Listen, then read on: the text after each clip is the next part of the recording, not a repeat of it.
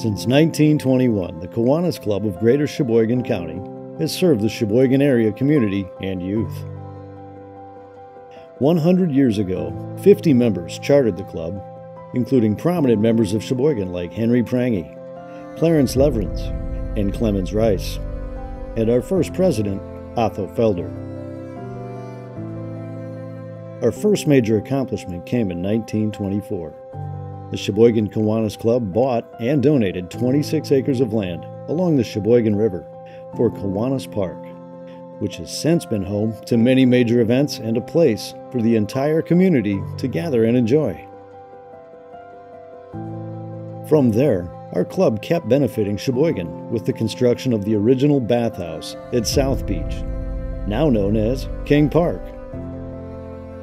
Construction of the lodge and library at Camp Rocolio and improvements at Girl Scout Camp Evelyn followed.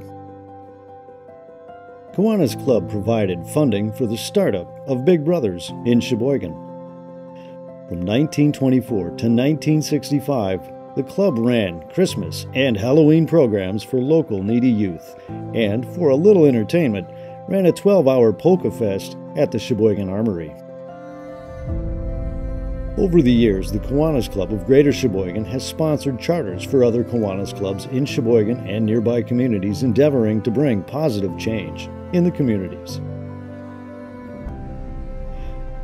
The Kiwanis Club of Greater Sheboygan is probably best known for sponsoring Lakefest, which ran from 1989 to 2005, bringing many national and international musicians to Sheboygan's lakefront. Lakefest and other fundraising events have funded and supported many local charities and projects. Among them, Project 98, where local high school students annually design and build a home, thus learning valuable skills. Currently, the club continues with the restoration and placement of the Islander, an old fishing boat on South Pier.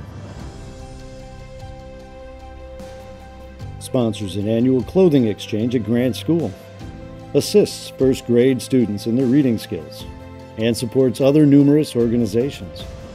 The club also contributes iPads to area youth coping with autism, and recently funded the construction of a bridge at Bookworm Gardens.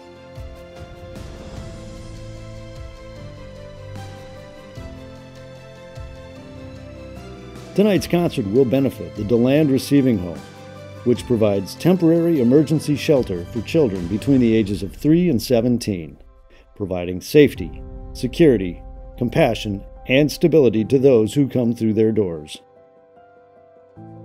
Thanks for attending tonight. Let's get the party started, and here's to the next 100 years.